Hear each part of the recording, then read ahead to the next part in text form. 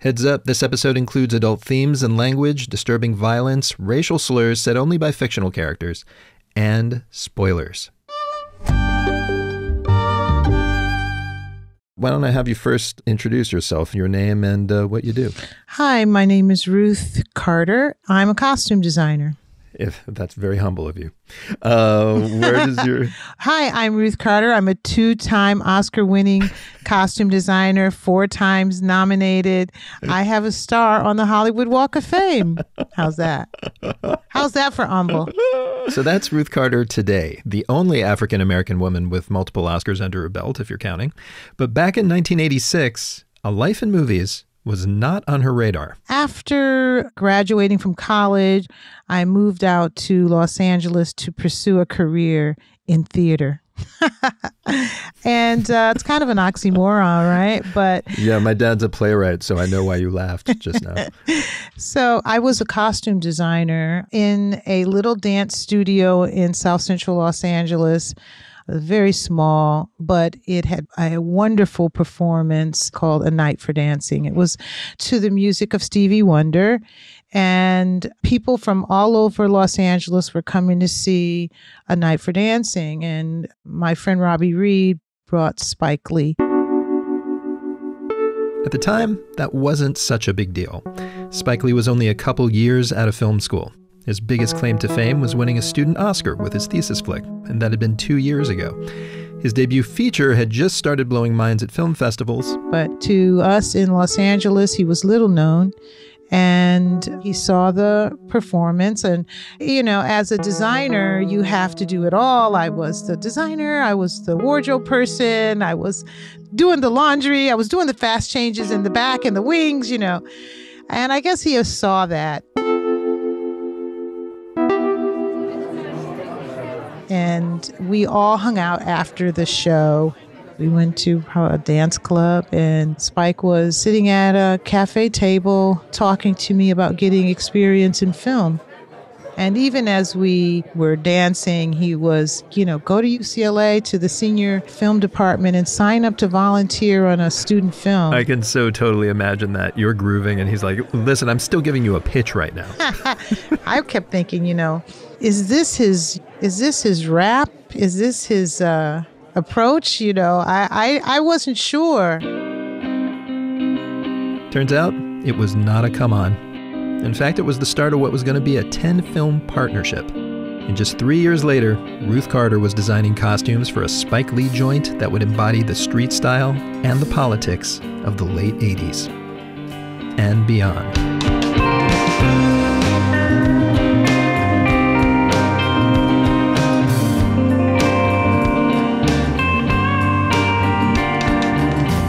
Rico Gagliano. Welcome back to the MUBI Podcast. MUBI's the streaming service that champions great cinema.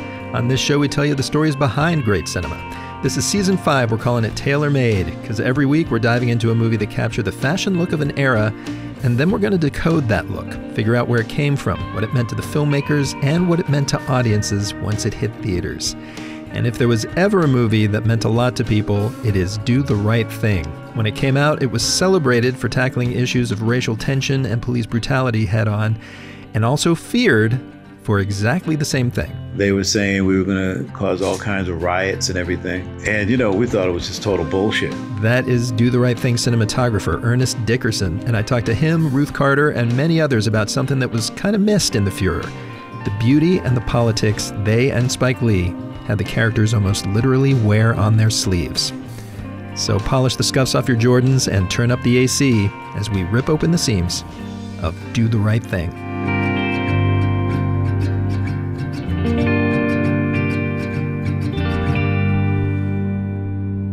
To figure out where this movie's fashions came from, I'm going to start at the beginning, when Ernest Dickerson met Spike Lee on their very first day of graduate film school, NYU, 1980. There weren't too many other African Americans in the group. Found out that Spike had gone to Morehouse College for his undergraduate work.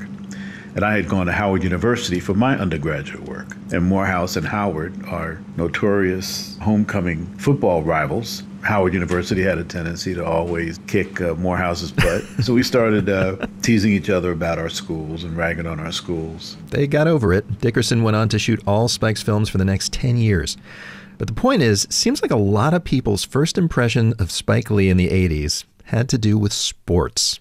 Like, I asked Ruth Carter what he was wearing when they met in 86. It was probably a Knicks cap, a Knicks jacket, a Knicks t-shirt, a pair of blue and orange shorts. Those would be the team colors of the Knicks. And some Air Jordans.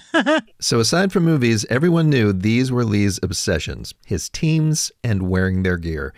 But what no one could have known was that his first micro-budget film out of grad school would make him a sports gear icon and set the stage for the look of Do the Right Thing. I want you to know the only reason I'm consenting to this is because I wish to clear my name.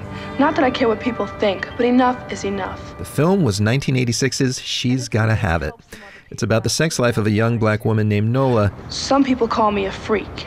I hate that word. But the character everyone loved is one of her boyfriends, Mars Blackman, played by Spike Lee. Spike was not originally supposed to play Mars Blackman. There was a quote-unquote real actor that was supposed to play that role. But the actor got a quote-unquote real movie 2 weeks before we were supposed to start shooting She's Gotta Have It. So he figured, well, nobody knows the character better than I do, so I'll play it. Yeah, because Mars basically was an exaggerated version of Spike. And he's introduced before he even speaks with shots of his outfit. Giant gold pendant that says Mars, chunky gold belt buckle that says Mars, and finally, a shot of his Air Jordans. What about Nola Darling? What do you want to know? I thought she was a freak. You know, freaky dicky. Mars is never without his Jordans. During sex, he's naked, except for his Jordans. And in one of the film's most iconic scenes, there's Mars with a familiar image looming behind him. He had that great Michael Jordan poster on the wall, you know, where Jordan is airborne when he's on the phone. Nola. What? Nola. What? Nola. What? Just let me smell it. You are ill. Please, baby, please, baby, please, baby, baby, baby, please. Good night. That was supposed to be in Mars Blackman's apartment and this big Nike poster on the wall. She's Gotta Have It was a sleeper hit right off the bat. I had no idea until Spike called me.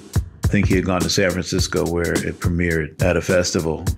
And he woke me up telling me that several minutes into the movie, there was like a citywide blackout. The film just stopped. And he said people just sat in the dark. And after about 15, 20 minutes, the lights came back up and he said nobody had left. You know, that's when we first realized we had something special there. Shot in 12 days for $175,000, it ended up grossing a crazy $7 million. And among the folks who bought tickets were a couple of honchos from the ad agency that repped, yes, Air Jordans. Yeah, next thing I knew, you know, Nike just had us wanting to do these commercials. Do you know who the best player in the game is? Me, Mars Blackman. The first one aired in February '88, featuring Spike as Mars, literally standing on Michael Jordan's shoulders. That's right, Air Jordan, Air Jordan, Air Jordan. Lots more followed. Nike co-founder Phil Knight later said Air Jordan sales had actually slumped the previous year. He said the Mars ads, quote, revived the brand. I got it. Spike Lee and Nike were now a thing. And though nobody knew it yet, that was going to be pivotal in defining the fashion style of a movie he was just finishing up writing. Well, I remember first hearing about it. Spike and I were on a plane, and Spike was, you know, he was writing a script. He always wrote his scripts in a yellow legal pad, and at that point, it was called Heat Wave.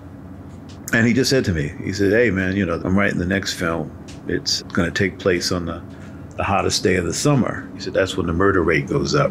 Yeah, this was going to be a different kind of Spike Lee joint. She's Gotta Have It and his sophomore flick School Days were about African Americans interacting with each other. But Heat Wave, later retitled Do the Right Thing, was about people of different colors trying to get along. The New York City version of a racial lynching, a mob of whites attacking 3 black men. Because in New York in the late 80s, it wasn't going well. In sorrow and anger, dozens of blacks massed in the white middle-class neighborhood of Howard Beach to mourn the death of Michael Griffith, a 23-year-old construction worker. In December '86, Michael Griffith's car broke down in Howard Beach. He and his two pals decided to grab some food at a local pizza joint and got accosted by white kids wielding bats. And to make a long story short, they chased him out of the pizza parlor. He wound up running into a street, wound up getting hit by a car and killed. This was going on in New York and Brooklyn. To have it happen in New York City, unbelievable. So in Do the Right Thing, Spike Lee just moved the white-owned pizza parlor to a block in the mainly black neighborhood of Bed-Stuy, Brooklyn, turned up the heat, and set a bunch of characters in fateful motion. I have today's forecast for you. Hot! To me, the first 2/3 of this movie doesn't really tell a story so much as introduce you to some neighbors who are cool, hilarious, weird, loving, annoying, sometimes awful, sometimes all that at once. Sal the Pizza Man and his racist son Pino. Buggin' Out, a self-styled activist who's outraged by Sal's Italian-American wall of fame. Hey, Sal, how come we got no brothers on the wall here? You want brothers on the wall? Get your own place. You can do what you want to do. There's Radio Raheem, a mythically huge dude with a mythically huge boombox and attitude. If I love you, I love you. But if I hate you... There it is, love and hate. And that was Spike Lee as Mookie, Sal's delivery man, who has the world's most foul-mouthed baby mama. Mookie, I already told you it's too fucking hot to make love. It's too fucking hot. Yeah. Why are you always cursing? I don't fucking curse that much. I don't fucking curse that much. Your mileage may vary, but I sort of love all these people. As the heat rises and tensions simmer, it's admirable how they manage to give each other just enough slack to avoid a meltdown, which only makes it more heartbreaking when night falls. Fight the power! Fight the power! And everything comes apart over Sal's white photos and Raheem's big boombox. What I tell you about that noise? What I tell you about that pitch? What the fuck are you deaf? Are you? Fuck you! We want the black people on that motherfucking wall of fame now! Fight breaks out. The cops arrive. A black kid is murdered. Sal's shop is burned to the studs. And in the end, the question is, did any of these people do the right thing? What even is the right thing? It's a movie that goes to dark places. But if you picture it in your head, the images that come to mind are full of color, which for Ernest Dickerson had been the plan from the second Spike showed him the script on that plane. He said, so we got to figure out a way to really get the audience to feel the heat of the hottest day of the summer. He basically asked me to figure out ways of portraying heat on camera. How did you decide to do that? I felt that the best way to do it was to use color. I've always been interested in the psychological effects of color. And, one of the things that I had learned is the colors in the interior of the submarines are usually kept very, cool colors, kind of like blues, calming colors, because they don't want you to get agitated when you're, in this tin can, hundreds of feet under the water. But reds and yellows, especially red has a tendency to actually increase the heart rate when you look at it. The yellows and the reds and oranges and earth tones, that part of the spectrum, to me, portrays heat better. And then, to invoke an endless bright summer day, he blasted his set's red-hot colors with light. So when Ruth Carter came on the scene in mid-1988, she knew her costumes were going to have to play well with that and with another source of blinding light, courtesy of Spike's Air Jordan buddies. Putting together the costumes for Do the Right Thing, was a challenge because we had a lot of product placement from Nike, and most of the colors were very saturated, team colors, very bright. See, I told you Nike was going to show up again. The good news, the way Spike told his story was pretty colorful too. Dago Wab, Guinea, garlic bread, pizza sling, and spaghetti bending, Victimone, Perry Como, Luciano Pavarotti, solo meal, non-singer motherfucker. Like for instance, the montage where half the characters take turn ranting slurs about each other's race directly into the camera. The script was heightened realism, where you see the Korean grocer standing in the middle of the street, spewing off, things about, Koch, Mayor Koch. I got good price for you, Mayor Koch. How I'm doing? chocolate, egg cream drinking. There was already a poetry to the film that I was able to use as far as giving myself permission to heighten the realism. We were able to paint our story like a fantasy, like a storybook. The end result, for the movie's young characters, a clean, brightly colored sports look, mashed up with elements of a hip street style that was just bubbling in 1988, one that exactly aligned with the movie's politics. So at that time, from a hip-hop music perspective, there's a lot of things going on. That is Elena Romero. She teaches at the Fashion Institute of Technology, and she's the author of Freestyling, How Hip-Hop Changed the Fashion Industry. But one of the main themes within hip-hop music culture, we're talking about late 80s, is this narrative around Black pride, Afrocentricity, knowledge of self. And with that comes Afrocentric style. It's a look that's kind of always been around, but Elena says in the late 80s, it caught on as a reaction against the gold chain wearing materialism of mainstream rap and against the mainstream African-American look of the day, a kind of neo-preppy style, and all it represented. So the preppy movement is symbolic of Caucasian success and wealth and education, right? And then on the other side is being kings and queens and the history of Africa and the motherland and the pride behind that. And so you had leather medallions, you had a lot of kente cloth, a lot of the colors that you see, let's say, in the Pan-African flag, Egyptian medallions. Yeah, look close at the young characters and Do the Right Thing and you'll see it constantly. Athletic wear with nods to African identity, sometimes literally sewn into the fabric. Afrocentric refraction of actual Brooklyn style. Brooklyn was somewhat of a melting pot where you would see an African woman walking in a colorful gele, an African head wrap. You would see Ankara fabric. So we had leather necklaces with Africa on it. We balanced those sporty colors with the African fabrics. We made a lot of African print shorts. You see Bugging Out with kente cloth shorts and a shirt with a kente stripe on it. And Brooklyn was also the source for what was going to become the movie's most iconic item, a shirt bearing the slogan, Bed-Stuy, Do or Die. You see Radio Raheem wearing a hand-painted t-shirt from an artist named Nasha, who actually had a shop in Brooklyn. I really loved what she was doing in there. It was actually hard to pick a shirt. Even harder, though, was explaining they'd need a bunch of them for continuity's sake. She was told she had to make, at least 10 of them, all exactly the same. And that was really hard for me to get her to see that they can't change at all. They cannot be different in any way. They all have to be exactly the same. So she was, as an artist, her nature was to make them all just like a little bit different. A little bit different, yeah. And the first shirt she made, we spelled Bed-Stuy wrong. And we actually shot it. And then I looked and realized it was spelled wrong and had to go to the editing bay to see how much of it we saw that day. And luckily we didn't see much. So I was able to get her to paint another set of shirts, all exactly the same, with Bed-Stuy spelled properly. Was Stuy misspelled S-T-Y? Yes. Oh, no, that's not good. That's the opposite of what you want to convey. She was from Brooklyn. She had no excuse. I wasn't from Brooklyn.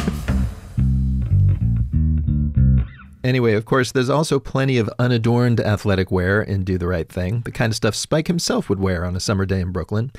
But that was also chosen with care, particularly when it came to the shoes. I knew that there were things that were very, how should I say it, important to Spike. And that would be that you are wearing the appropriate sneakers. He had a sneaker game always, which I had no idea which ones would be the most appropriate. So he always picked the sneakers for characters in his movies. And in this movie, those kicks work as social statements as much as fashion statements. Yo!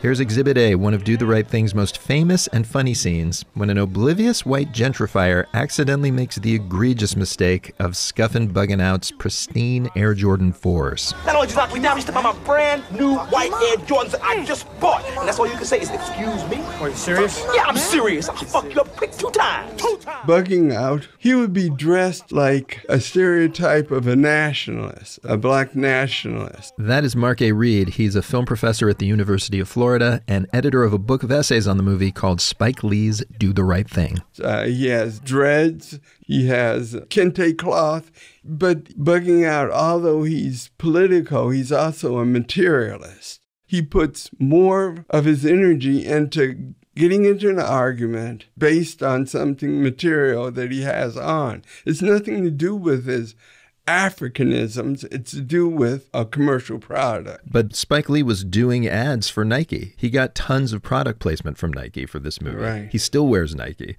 So he loves, there's a part of him that is in bugging out. So what is this really the critique? You know, caring about your Air Jordans is a bad thing? Yeah, Spike Lee is not an anti-capitalist. I mean, he's part of it.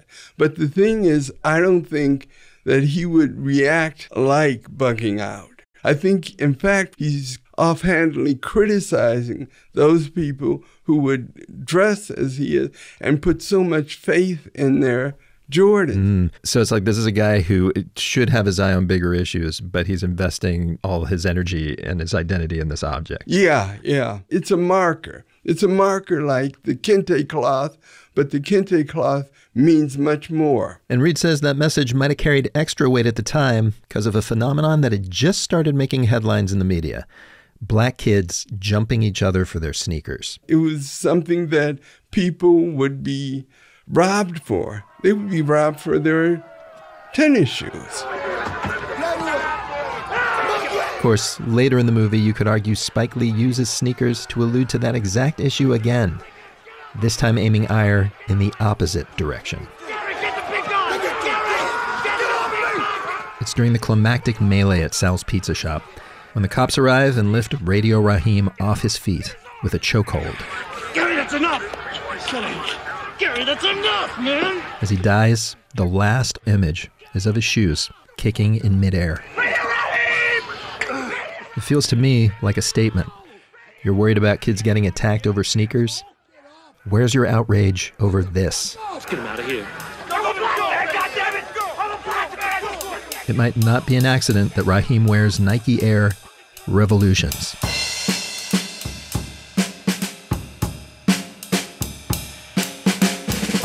Shooting on Do the Right Thing wrapped in September 1988, and what they had in the can was a movie full of life, humor, rage, and this kind of intense complexity.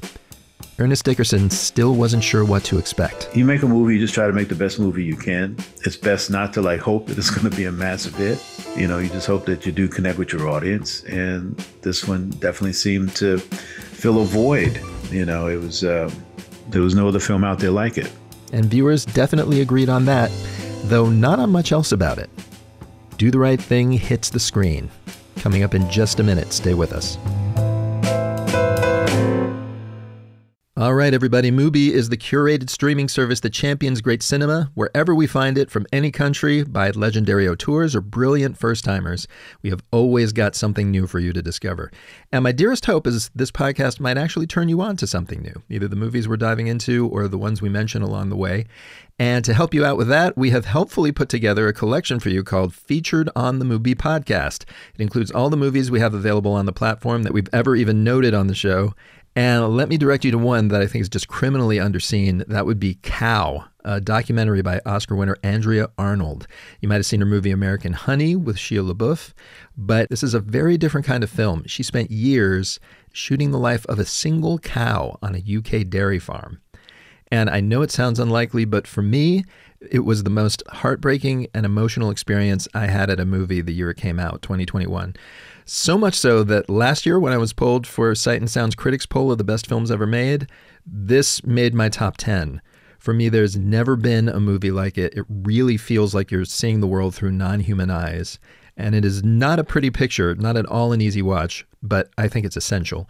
So go back and listen to my MUBI Podcast interview with Arnold about Cow to judge if it's for you. Then head over to MUBI.com and find the collection called Featured on the MUBI Podcast to start watching. We have all the info you need about how to subscribe in the show notes of this episode. Speaking of which, let's get back to it.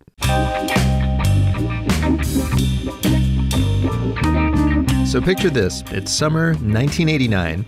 Racial tension is still at a boil. In Brooklyn, a teen named Yusef Hawkins becomes the third black New Yorker killed by a white mob in the 1980s. And around that time, a white college kid goes to see a new movie called Do the Right Thing, having no idea what he's in for. This was a time when you did this. I didn't know going to the cinema what film I was going to see, and I saw this one looked good, and I just saw it. That is Todd McGowan. Today, he's a film professor at the University of Vermont and author of a book analyzing Spike Lee's movies called Spike Lee.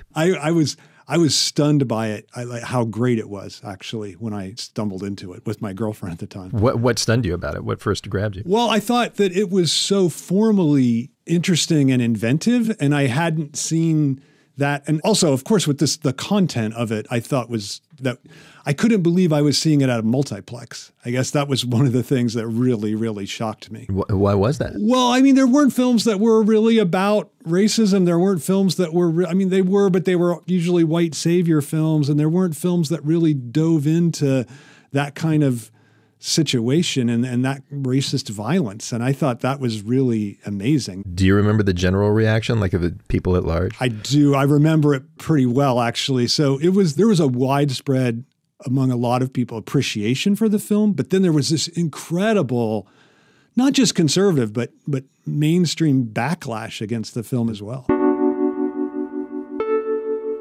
How you doing? Very well. That's me, interviewing Spike Lee on my old radio show back in 2011. He just put out a coffee table book about the making of the movie, but it's this backlash from 20 years earlier he really wanted to talk about, right off the bat. If you could give us a synopsis for the few people who don't know this movie. Well, I don't want to really give a synopsis, but I think more as important is that people forget when this film came out, many top critics predicted that this film would cause race riots. I think it was David Denby was one of the big critics. Forgot the other guy's name. Joe Klein. Joe Klein. Newsweek, I believe. Yeah, them guys have never owned up to it, ever. I remember the David Denby quote, "Pray to God this film does not play in your neighborhood." So consequently, there was a significant part of the white audience who was scared to see the film. Ernest Dickerson remembers too. We thought it was just total bullshit. Just hearing people's reaction to the movie saying that the film was going to be destructive. And it's amazing how people wound up changing their tune as the year went on. Especially when Do the Right Thing hit home video in January 1990. Even if the tune might have changed for seriously problematic reasons. Do the Right Thing is one of those films where people identify the threat in it with the theater experience itself. Because there was this, what I think is racist fear that it would provoke like riots in the cinema. So it was a real fear, I think, of black collectivity. And that's why when it's on VHS, it's not a collective experience, right? It no longer seemed threatening. So it was immediately, there was a more respect given to the film immediately after it was released on VHS. Yeah, Do the Right Thing did pretty well in theaters and actually ended up on a lot of critics' best of the year lists. Roger Ebert put it at number 1. But it does feel like home video helped make it a defining film of the new decade, and its fairy tale fashion fit the zeitgeist like a glove. Like storybook bright colors were all the rage in 1990, as seen in Do the Right Thing, and then a few months later on this new sitcom called The Fresh Prince of Bel-Air, when Will Smith started wearing outfits from the aptly named brand Cross Colors. And then there was athletic wear, or as it would later be called, athleisure wear. So I've always kind of dressed like Spike Lee in this sports way. And in the 80s, it was in the late 80s and early 90s when that trajectory kind of turned. And that, like the garb that he wears, the garb that a lot of the characters wear became much more fashionable. And I think the film, you wouldn't say that it was the driving force, but I think it certainly had an aesthetic to it. And that aesthetic, I think it helped along that notion of, I can wear this thing, even I can go to work with my jersey on, and that's a perfectly acceptable thing to do. Of course, Radio Raheem's Bed-Stuy shirt went the 1990s equivalent of viral. I mean, that put Bed-Stuy right on the map. I mean, before that, did the world know what Bed-Stuy was? And I can't think of too many neighborhoods that have that same power and impact. Listen, I'm from Sunset Park, Brooklyn, and there was a movie called Sunset Park, and there were great jerseys that were attached to it because it was around a basketball theme, I remember. If you said Sunset Park around the world, nobody knows it. But when you say Do or Die Bed-Stuy, I mean, that is respect right there and then. And that's thanks to Do the Right Thing. And finally, in the year and a half between the movie getting shot and then showing up on video store shelves, came a flood of debut music from Afrocentric hip-hop acts. The Jungle Brothers, Queen Latifah, De La Soul, A Tribe Called Quest.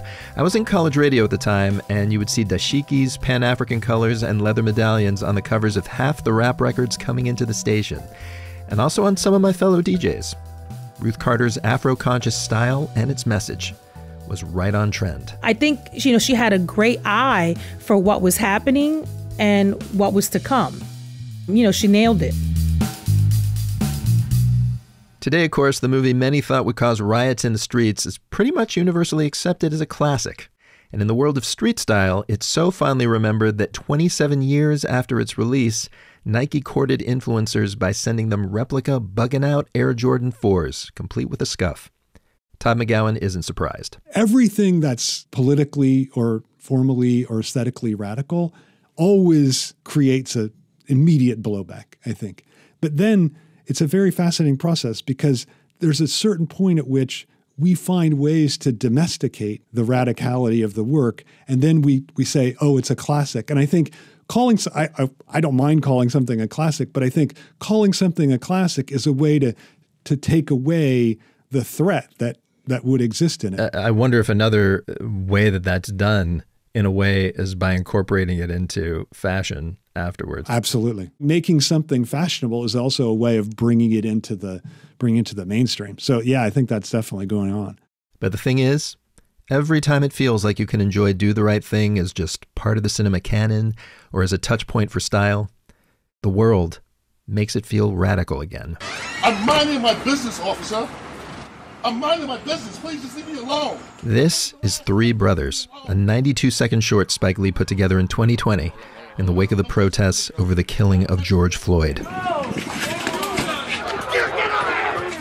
It cuts between actual footage of police choking Floyd and police choking another black man, Eric Garner, and then Spike's footage of police choking Radio Raheem. There's no narration, only a title card. Will history stop repeating itself? Get up and get in the car right. Back up and get on that step, okay? Get off him now. What is wrong with you? What the Just like Do the Right Thing, it asks a question, hopes we come up with a good answer, and meanwhile, leaves you seeing red.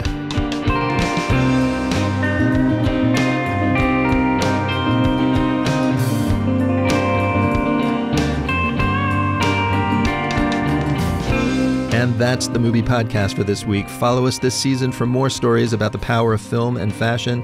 Next time, a look at the work of another director who's been using clothes to send a message since day one, Sofia Coppola. You can't control a lot of things. You can't control men. You can't control patriarchal society. You can't control capitalism. But maybe the one specific thing you can control is how you look. Guests include Coppola's costume designers, her cinematographer, and herself. Follow us so you don't miss it. Meanwhile, this episode of the MUBI Podcast was written, hosted, and edited by me, Rico Gagliano. Kira McEniff is our producer. Beth Schiff is our booking producer. Stephen Colon mastered it. Our original music was composed by Martin Ostwick. Extra thanks this week to Matthew Abramson, Michael Gino, David Puchkowski, and, as always, Karina Lesser. This show is executive produced by me, along with John Baranachea, F.A. Checarel, Daniel Kasman, and Michael Taka. If you love the show, tell the world by leaving a 5-star review wherever you listen. Let them know we're something special. Also, if you've got questions, comments, or photos of you in your best 90s gear, email us at podcast@mubi.com. And of course, to stream the best in cinema, including some of the films we talk about on this very podcast, just head over to mubi.com to start watching. Thanks for listening, be safe, and may all your movies be worth dressing up for.